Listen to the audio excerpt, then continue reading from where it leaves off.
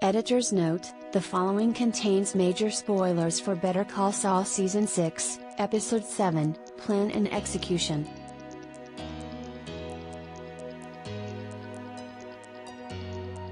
Well, those crazy kids did it. After months of meticulous planning, plus a last-minute adjustment, Bob Odenkirk's Jimmy McGill and Rhea Seehorn's Kim Wexler pull off the most devastating scam scene in the entire run of Better Call Saul, managing to convince Fabian's Howard Hamlin of a different plot that didn't exist and getting him to completely embarrass himself and tank mediation on the Sandpiper case in the process.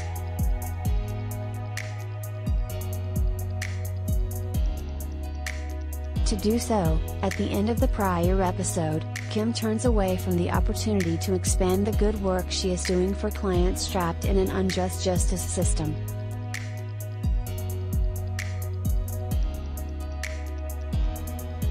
It isn't about the money or setting things right, such as half-hearted justifications long gone.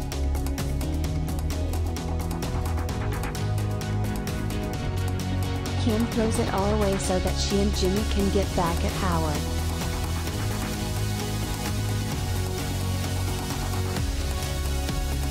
In this week's mid-season finale, simply titled Plan and Execution, the audience is left with a persistent knot in our collective stomach as we remain uncertain about whether this will all come together.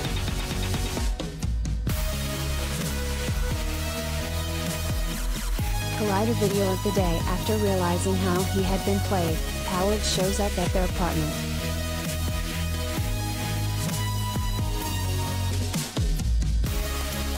It is a visit motivated by confusion, rage, and desperation to find out why they had done this to him.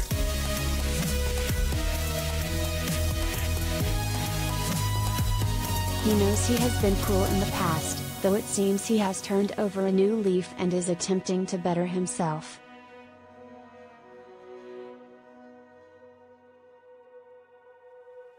Much like Nacho Varga before him, Howard is one of the few characters who has been doing his best to try to go down a better path that was fast narrowing.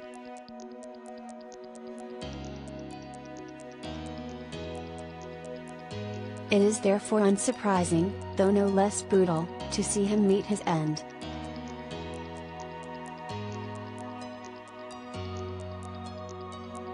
While he is confronting Jimmy and Kim, an unexpected visitor walks into their apartment, Lalo Salamanca, who has come looking for answers, willing to do whatever it takes to get them.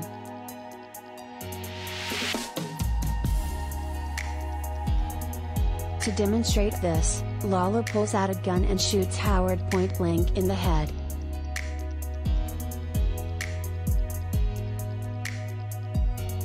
As his now lifeless body falls to the ground and smashes into the living room table, snuffing out any possibility of redemption for him, the finality of the moment does not just have consequences for the former lawyer.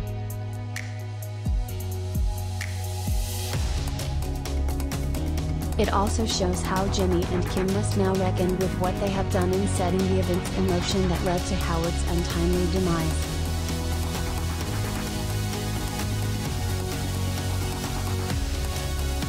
While neither Jimmy nor Kim pulled the trigger, had they left Howard alone he would still be alive.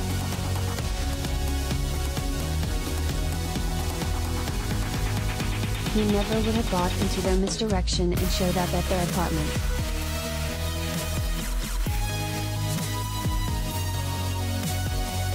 He would have never seen Lalo and ended up dead on their floor.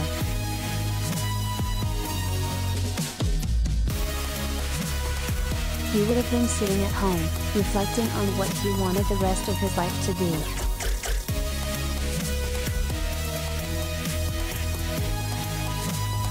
While neither intended for this to happen, his blood is on their hands.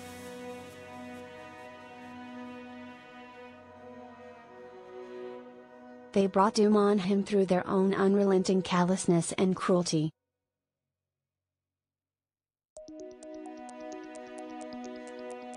All the conscious choices they made have built to this.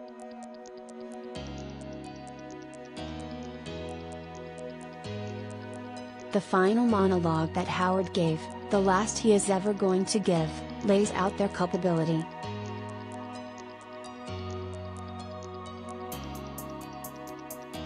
He calls them soulless and sociopaths, pledging to show the world the truth of who they really are.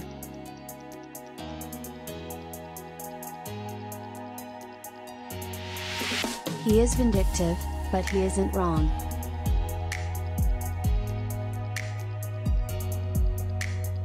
The resolute expression and confidence of his tone soon melt away when Lalo walks in.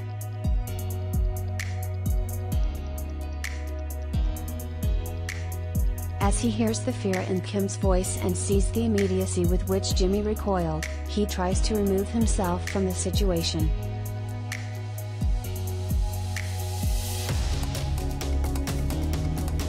It is too late, both for him and the people he came there to confront.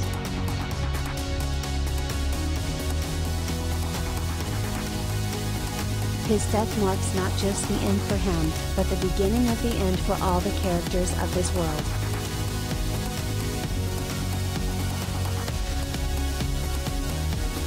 It is no accident that one of Howard's final scenes sees him looking at the painting of his departed friend, Chuck, and reflecting on how there are no important things besides being a good lawyer.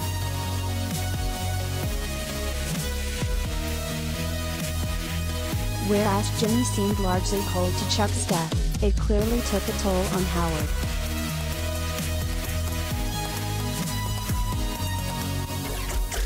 After being a frequent antagonist in the show, he soon became one of the few characters who were most enduringly human.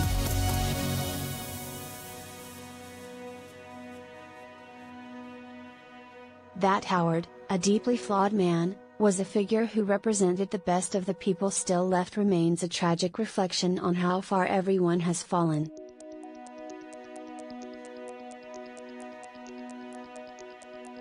Now that he is gone, we are left with a void that will only be filled by more darkness.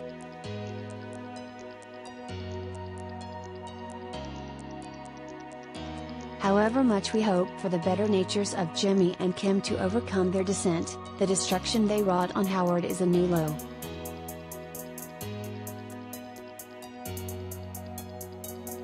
Despite multiple chances to pull back from the abyss, they leapt right into it.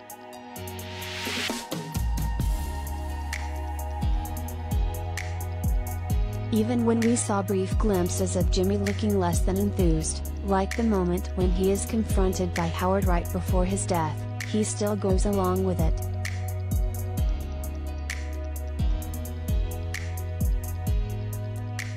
The way Jimmy and Kim continue to exact cruelty on others reaches a breaking point, culminating in a man dying on the floor before them.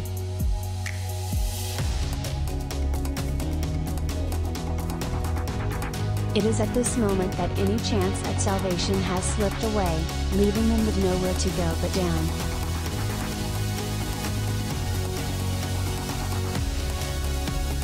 Yes, we will still see how Jimmy and Kim have to figure out what to do with the murderous Lalo in their apartment.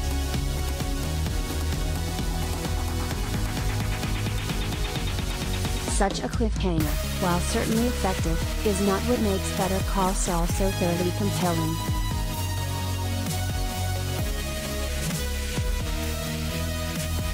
It is in seeing two people, capable of doing good, become so completely caught up in their own selfish acts that makes it one of the best shows on television.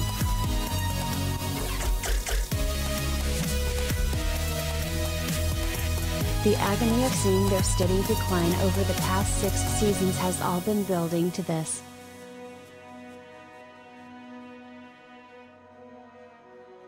It is a tragedy of the highest order, made all the more painful because it didn't have to be this way.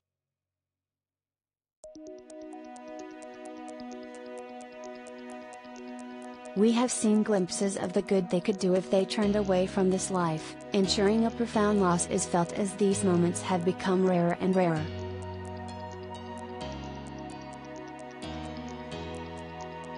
With Howard's death, Better Call Saul has laid bare the cost of their plans.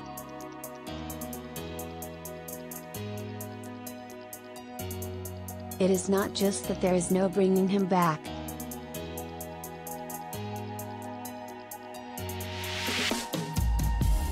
It is that the sense of goodness that Jimmy and Kim were once clinging to is gone, a blip of hope that has been smothered in the depravity of their own actions.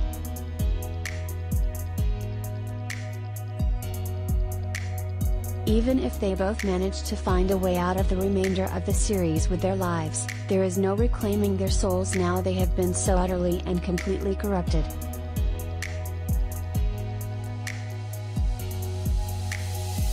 They have given into the darkness, something they will now be defined by for the rest of their existence.